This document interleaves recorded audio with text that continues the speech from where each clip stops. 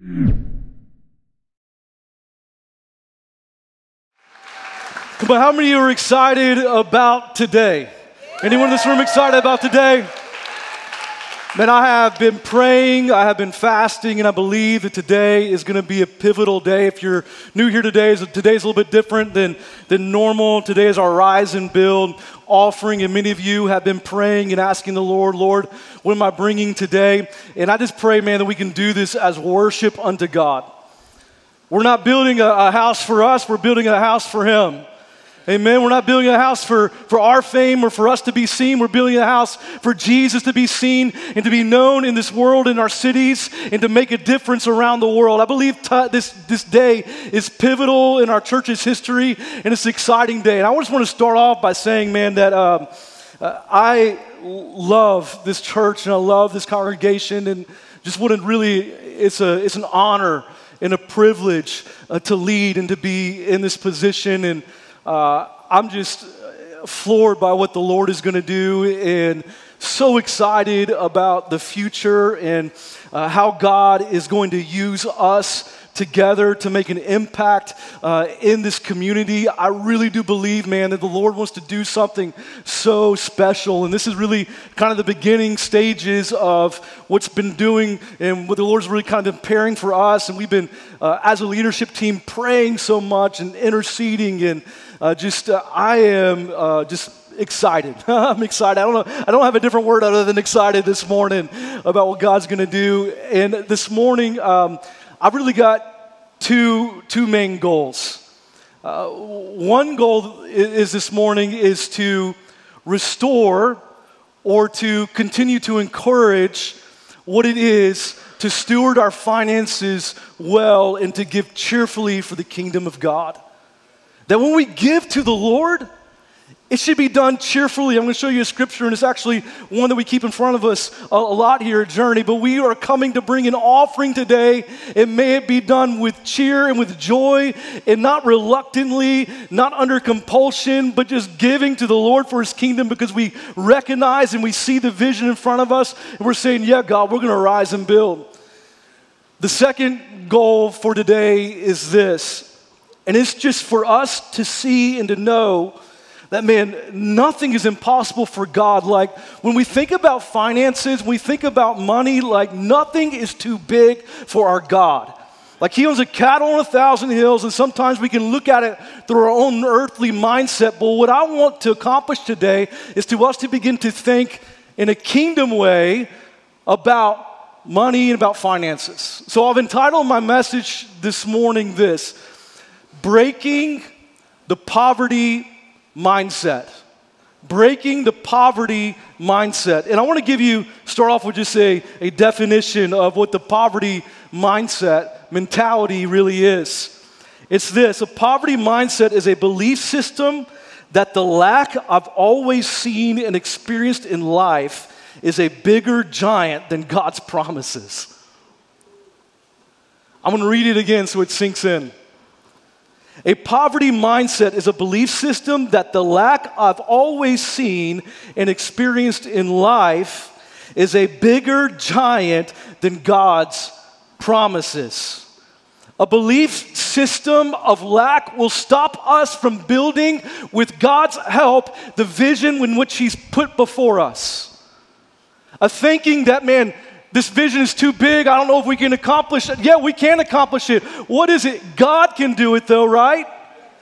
We got to have a belief system and a knowing in our hearts that, man, God can accomplish it. God can do it. It might be too big for me. It might be too big for the staff as a whole, the leadership as a whole. It might be too big for us even as a congregation. But what I know is it's not too big for God. And that we cannot have this mentality of lack, this poverty mentality. And so what I want to do right now is I just want to pray. Let's invite the Holy Spirit to speak this morning, because, man, we need Him. We're talking about finances, and when you talk about finances, you need the Holy Spirit to speak. Amen? Let's go. Jesus, we are just so thankful for today. God, we come with great joy. God, we come to give cheerfully, Jesus. We come today, God, with an open hand and an open heart, God. And Lord, I pray that today, Father, Lord, you would just lead and guide. Lord, I need you to remove myself out of the way. God, I just want, Lord, your word and your truth to go forth, Jesus. Lord, today, God, it's an important day. It's a pivotal day, God. And Lord, we thank you, God, that, Lord, we get to build with you. That, Lord, you direct the steps of the righteous man. Our steps are ordered by the Lord. And God, we want to be people, God, that you can look upon. You can say, yeah, I trust them. I trust them. So, God, would you give us clean hands and a pure heart? God, we love you so much. You are so incredible, God. And Lord, we thank you, God, that your presence is with us today. And everyone said, amen, amen, amen. I just want to start off by acknowledging the elephant in the room. When you start talking about finances, everybody gets a little squirmish, you know, or it's not really something that you want to talk about in the church. And let's just acknowledge right now the elephant in the room. But why do we feel that way about this? Well, I think that one of the main reasons is that we've seen misuse and abuse in the area of finances. We've seen misuse and abuse in the area of finances in businesses, but also, sadly, within the church. I want to share a story with you, and maybe you can identify with it. About 15 years ago, I was leading worship at a youth conference. I was a worship pastor for 18 years, and so I had the opportunity to lead worship at this youth conference, about 1,000 teenagers at this youth conference. And we just had this incredible time in the presence of the Lord, and these teenagers encountered God in this life-changing, radical way. And man, there's nothing like seeing heart change. There's nothing like seeing people encounter the presence of God. And I was just so in awe of what the Lord had done that weekend. But to kind of the culmination of the weekend was giving towards a missions organization. And so the guy was responsible for kind of leading this moment, this time. After all of this had happened at this youth conference and God was moving and working, he stood up in front of the teenagers and he said, God wants you to give every single penny that's in your pocket right now. And then he proceeded to turn around to me and he told me, hey, can you play a money song? And I was thinking to myself, no, I can't play a money song. I'm not doing that. That's a little weird. And I felt like in that moment, what was happening was, whether he realized it or not, was there was a little bit of manipulation towards these teenagers who just had this God moment of encountering the Lord. And I kind of really didn't want anything to do a part of it. Actually, I just wanted to leave the stage. And I started singing, you know, because 15 years ago, and it was when The Apprentice was really popular. He started singing, money, money, money, money, money. I was like, that does not belong in the church. I was like, why in the world are you singing this song? And I frankly was just incredibly sad in that moment. Even though this kingdom work that was happening in this missions organization was a really incredible thing. But I felt like there was manipulation in the church and things were just not stewarded well in that moment. My heart, honestly, it just kind of broke for what kind of happened. Because it kind of ruined almost, I felt like in a way, not ruined, but it kind of took away from what I felt like in a way what God had been doing in the lives of these teenagers. And what happens if we're not careful when we've experienced something like this, or we've even heard about it or seen it, giving unto the Lord as an offering or through our tithe can ruin that aspect of our worship. And maybe you in this room are here today, and you might be saying, yeah, it's hard for me to worship in that way because I don't know if I can really trust it. Well, I'm here to tell you this morning, man, you've got to come to a place to where you're able to give cheerfully and worship unto God and do it not because of what you've seen, but because of what God's called you to do. And what I've often seen is that in the area of finances, our finances is one of the last areas that will actually surrender over to the Lord. It's the last area that a believer will give fully over to God. I was praying this week and just really kind of asking the Lord, like, Lord, what do you want me to share for this upcoming Sunday? And it was Monday, and the Lord just highlighted to me the prayer of Jabez. And now if you have been around the church for any length of time, and especially if you grew up in a Pentecostal church in the 90s, you know all about the prayer of Jabez because there's a book about it. You know what I'm talking about? And so I want to read this to you. This is from 1 Chronicles, and it says this. The Lord just spoke to me in such a fresh way about this. It says, now Jabez was more honorable than his brothers, and his mother called his name Jabez, saying, because I bore him in pain. Now the name Jabez, it literally means pain. His mother named him this because of the pain that she endured from him.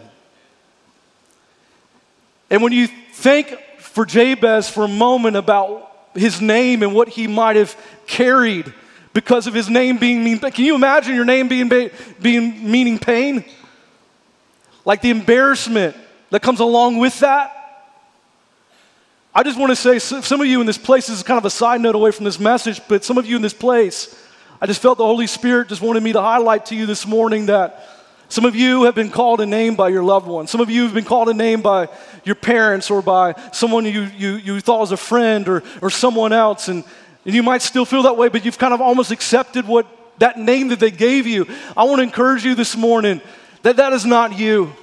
That is not who God's called you to be. You are a son and a daughter of the Most High God. And He has called you, He has set you apart, and He has a destiny for your life. Jabez, in this moment, he prayed and he rejected that name that was said about him, that he was pain. And he said, no, Lord, he writes this, he says, Lord, you would bless me indeed. Look at this, verse 10. And Jabez called on God of Israel, saying, oh, that you would bless me indeed. Now, let's not get too religious when it comes to this. Because sometimes we would think, okay, God, I can't ask for blessing. That's something that you don't do. Yes, God does do that. God blesses His people. It's okay to ask for God to bless you. Jabez is asking here, God, would you bless me? There is scripture after scripture after scripture of how God blesses those who are faithful in their giving. There is. Let's not be too religious to reject that. I want God to bless me. I don't know about you. Anybody else want to be blessed by God? And as we are faithful in giving what God has called us to do and being obedient in that, there is a blessing in it, y'all. There is. There's an absolute blessing. Matter of fact, this is the only area in our walk with the Lord where He says, test me in it. In Malachi, He says, test me in it. Test me and I will pour out a blessing upon you. So Jabez prays, oh, that you would bless me indeed. Then he writes, and enlarge my territory. Listen, God is calling this house to arise and build. I know it. He's giving us a mandate to build and to build for His kingdom, to expand our territory, to arise and to build, to give us a greater sphere of influence in our community and around the world. But how do we do this? Well, this next phrase that Jabez prays, that your hand would be with me. Listen, it's only ever God that can expand territory and influence. It can never be us. We can try to make it happen on our own. And I'm talking about for you personally as well. Not just for us as a church, but apply this to your personal life. The only way that you can really see the enlargement of your territory is only through just really depending on the Lord. Now, you might be able to do it on your own, but man, I'm telling you, you're going to get to a place where there's burnout and anxiety and everything else. But man, there's something about just resting in the Lord and allowing Him to do it. Oh, that you would bless me indeed and enlarge my territory, that your hand would be with me, and that you would keep me from evil. May we protect our heart, mind, eyes from the things of this world. Then he writes this, he writes and says, that I may not cause pain. We'll come back to that here in a moment. Then he prays, well, actually we see this, and so after this prayer it says, so God granted him what he requested. So God granted him what he requested. I love that God answers our prayer. Come on, do you see that? God answers our prayer. When we pray His will and His kingdom come, God answers our prayer.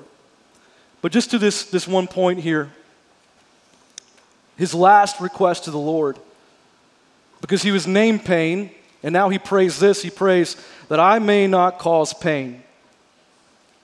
And I felt the Lord just kind of speak to me and drop this in my heart, which is really a lot for the reason why I've kind of said what I've said so far, that many of you in this room have, without realizing it, named God's church pain because of what has happened to you or something that you have seen.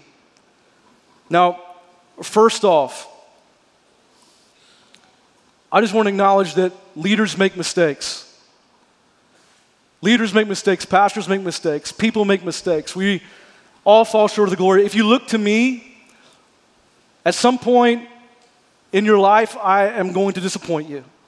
When someone says, Adam, I'm with you, I'm glad you're with me, but here's the thing, don't follow me, follow Jesus. Don't follow me, follow Jesus, because their leaders will disappoint you. Mistakes will be made. Here's the second thing about this, is although you might have felt pain from the past, as I've already said before, is this, that don't allow those moments to ruin your worship. Don't allow those moments to forsake the gathering of the believers, to forsake the gathering of the saints. God has called his people to gather together, to give and to serve. Don't just be consumers, be contributors where you're giving to the Lord and you're serving with your time and your treasure and your talents and you're doing it all for the glory of God. Let everything, right? Let everything that we do it all for the glory of God, because what is happening is God is calling you to build his church. Don't allow whatever bitterness or hurt in your life to hold you back from walking in what God has called you to walk in. He wants to build his church and he wants to do it through you. He wants to use us because God is building his church and the gates of hell will not prevail against it. He's calling us to be a city on the hill. He's calling us to be a lighthouse in the darkness. And what he wants to do is he wants to use his people. He wants to use us.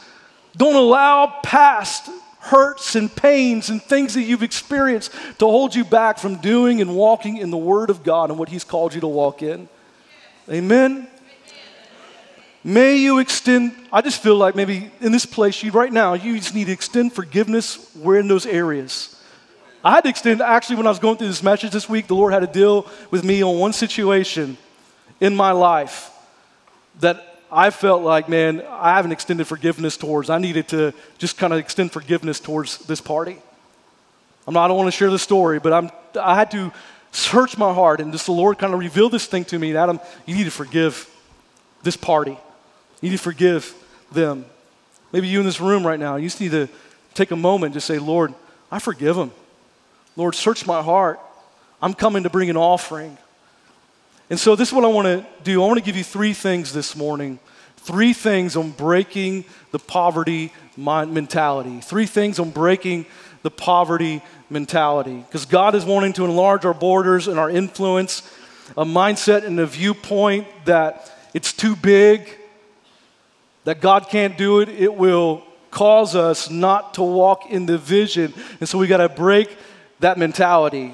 So the first thing in doing that is this. It's giving cheerfully. Giving cheerfully. Paul was talking to the church of Corinth and he tells them this. He says, so let each one give as he purposes in his heart, not grudgingly or of necessity, for God loves a cheerful giver. And I love this. I love how the Amplified reads as well. It says this, let each one give thoughtfully and with purpose, just as he has decided in his heart. Many of you in this room, you have been praying, Lord, what would you have me give as we are building as a church? What would you have me give as an offering of over and above my tithe to build your church, God? And you have prayed and you have thoughtfully considered it and you see the purpose and the plan which God has. And then it says this, not grudgingly or under compulsion, for God loves a cheerful giver. And this, I love how the Amplified says this, and delights in the one whose heart is in his gift. And delights in the one whose heart whose heart is in his gift. Now, the word cheerful in the Greek, this is amazing. The word cheerful in the Greek is our English word hilarious. Can somebody laugh right now? The word cheerful here in the Greek is this word hilarious. What does it mean? It means willing, good-natured, joyfully ready. I love that last part, joyfully ready. The word describes a spirit of enjoyment and giving that sweeps away all restraints and things that hinder us from giving. It's from this joyful place that God's heart of generosity is given to us. Listen, we were made in the image of God, and when we give just as God gave, then we become more like Him. John 3:16, a popular passage that many of you in this room know. For God so loved the world that He what? That He gave. When we give of ourselves, when we give ourselves in worship, when we give of ourselves financially speaking, when we give of ourselves to someone else, our time, our treasure, and our talents, what does it do? It makes us more like Jesus. When we give to the Lord, it makes us more into His image. I don't know about you, but my pursuit and my one desire is that I would be more like Him. I want to be like Jesus. I'm not afraid to say that. That as we give to the Lord and as we do it not reluctantly but cheerfully with joy, we become more like Christ. We reflect His image. We are image bearers of the Lord. May we give cheerfully and be joyfully ready to give. And that word hilarious, over the top giving, what will it do? It will kill every ounce of worship of money that's in your life. As you give, it kills that mammon spirit that is running so rampant in the world today. It does something. It gives you the kingdom mentality. So the next thing to break the poverty mindset, number 2, is giving from a life of good stewardship. To break the poverty mentality, it's giving from a life of good stewardship.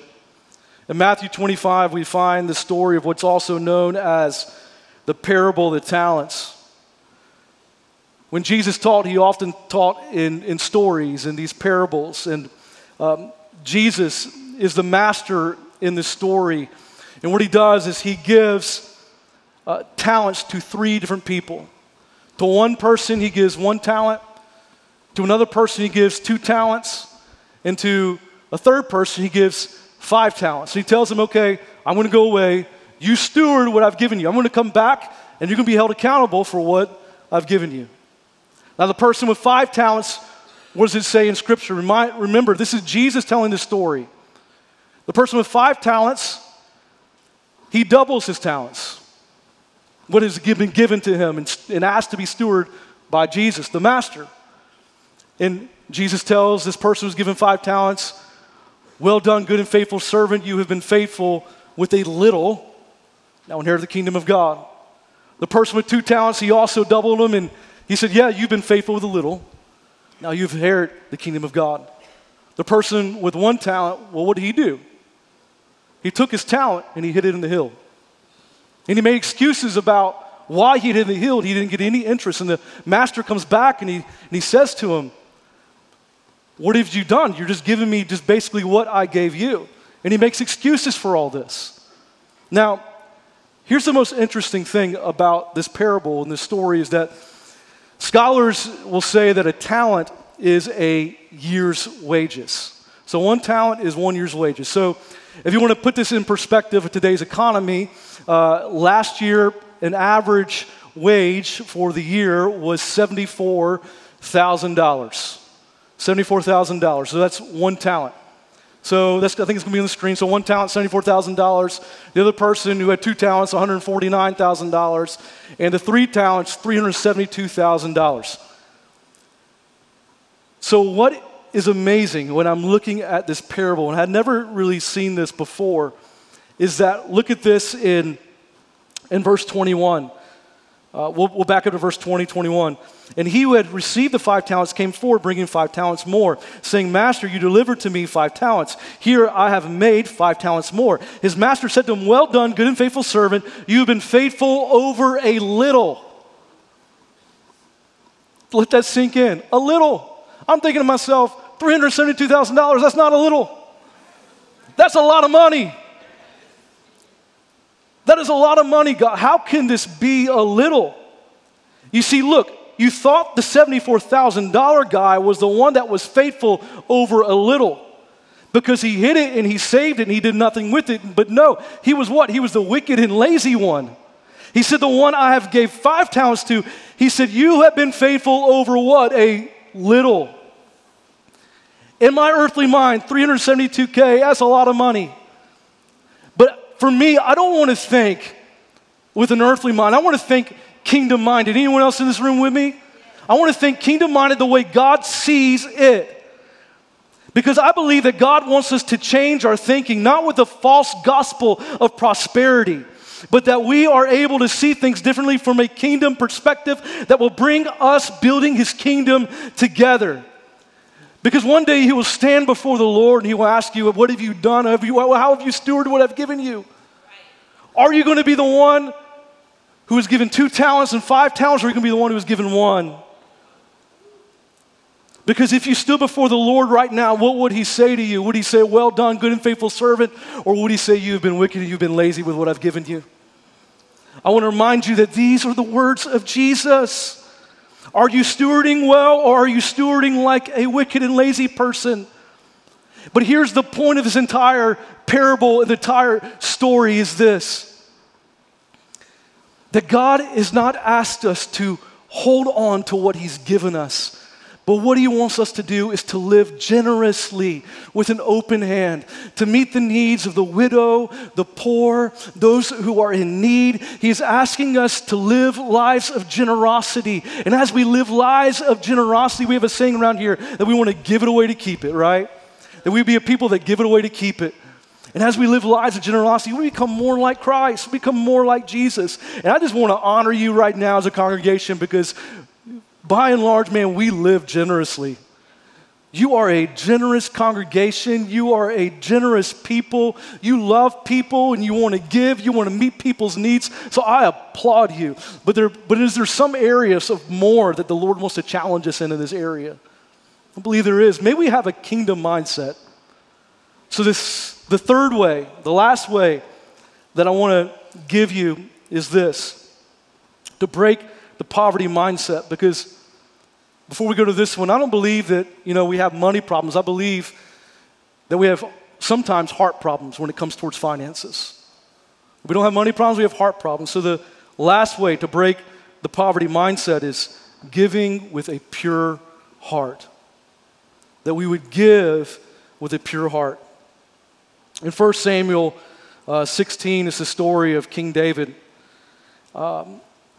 Before he's king, he is anointed king by, I'm forgetting his name right now. What is his name? Samuel. Thank you very much, notes. By Samuel. And Samuel's told to go anoint a new king because Saul's heart is not pure. And so he's told to go to Jesse's house, and Jesse lines up all of his sons except for David. David's off in the fields. And he lines up all of his sons, and Samuel comes and he asks the Lord, okay, which one do you want me to anoint as king next? And he looks at the oldest, Eliab, and thinks, okay, that's got to be him. Eliab's got to be the one. He's tall, he's handsome, he looks the part. And God says, no, his heart is not pure.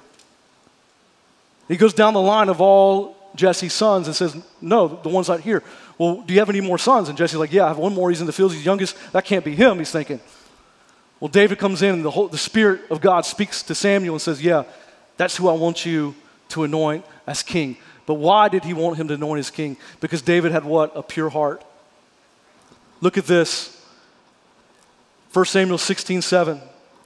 But the Lord said to Samuel, do not look on his appearance or on the height of his stature, because I have rejected him. Talking about Eliab. For the Lord sees not as man sees. Man looks on the outward appearance, but the Lord looks at the heart. You know what's crazy is in the very next chapter, Eliab attacks David over his own heart. Look at this. 1 Samuel 17:28. Now Eliab his eldest brother, heard when he spoke to the men, and Eliab's anger was kindled against David. And he said, "Why have you come down? And with whom have you left those few sheep in the wilderness? I know your presumption and the evil of your heart." This is Eliab saying to David, "For you have come down to see the battle." Look, sometimes people will sometimes accuse others of what is really going on in their own heart. And here's what God said. I don't look at the outward appearance, I look at the heart. He's teaching Samuel a life lesson. He's teaching David a life lesson in this moment. He's teaching us a life lesson. David would be a man that would restore the army, that would restore Israel, that would restore worship in Israel, that would bring the tabernacle back to Israel. God said, I can't use any man that doesn't have a pure heart. Here's what he's saying. Basically, he's saying, I can't trust him. He's saying, I can't trust Eliab. He doesn't have a pure heart. Imagine being the firstborn. Imagine being the eldest. It's your right. It's your right to be in that place. But God said, I can't trust you. I can't trust you to fight Goliath. I can't trust you to be king. What if God wanted to bless some of you in this room, but you weren't yet trustworthy? What if God wanted to bless us, but we weren't yet trustworthy? I believe in a lot of ways the Lord's been working on my own individual heart. I think maybe he's been working on your own individual heart to make us to where we can come to a place where God can trust us. Listen, these are heart issues. When it comes to finances, it's a heart issue. And look, this whole moment in 1 Samuel 16, the anointing of David as king, is an offering. It's a sacrifice moment. David's beginning his ministry with an offering, and he ends his ministry with an extravagant offering. Look at this, 1 Chronicles 22:5. For David said, Solomon my son is young and inexperienced, and the house that is to be built for the house of the Lord must be exceedingly magnificent. Exceedingly magnificent, of fame and glory throughout all the lands. I will therefore make preparations for it. So David provided materials in great quantity before his death. David, the one who is pure in heart, started his ministry with an offering and ended his ministry with an offering. This is an extravagant offering. David said the temple must be incredible. It must be exceedingly magnificent. And David supplied all of the resources before his death for Solomon to build the temple before he died. So here's what's incredible. Do you know how much Solomon's temple would cost in today's economy? This is a number that blows me away.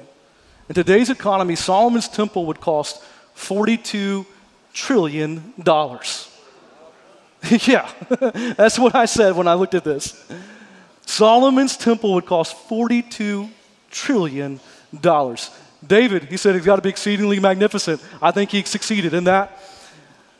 $42 trillion. And I was thinking, as we were starting this process with the Rise and Build, Lord, help me to have a kingdom mentality, a kingdom mindset of how you see finances, Lord. How you see, God, the resources. Because there's a lot of money in this world.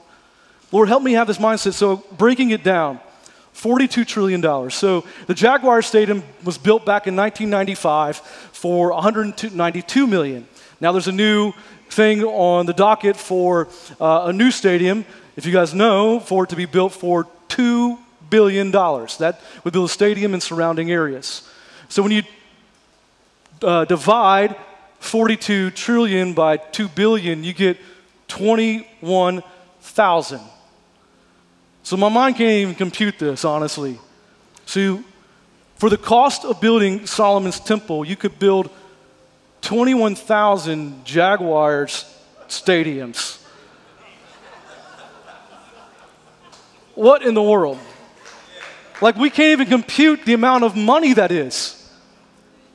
But when you begin to think about kingdom-mindedness and the way God views money, it's like, what in the world, God? Lord, you're so big and so great. You own and have everything. It's kind of like when you give a kid $100 and they think like it's $1 million. $100 isn't hardly pay for a date night anymore. You know what I'm saying? Like, what is going on? But $42 trillion. And David, he gave this as an offering, an act of worship.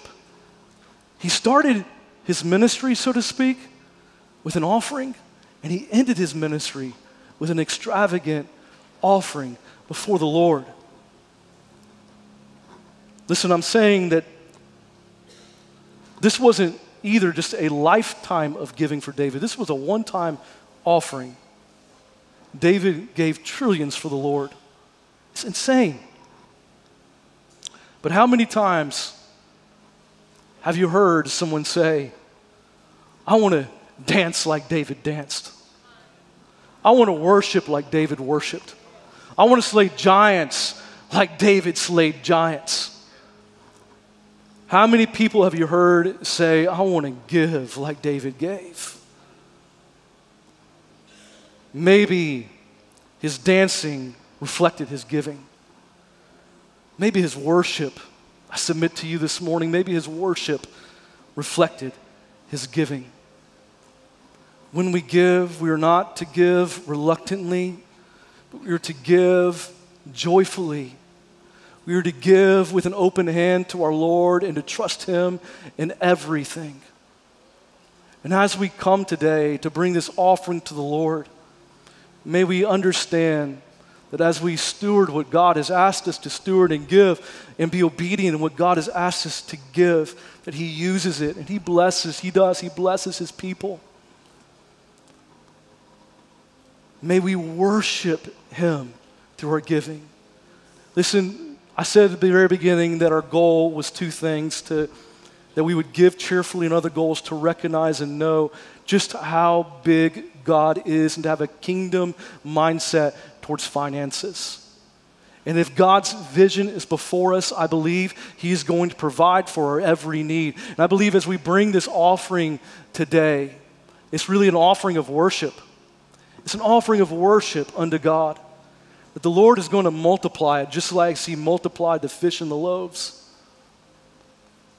Do you believe that, church?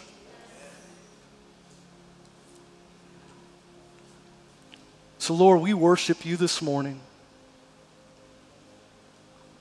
We don't give reluctantly or out of compulsion. We give as worship unto You. God, You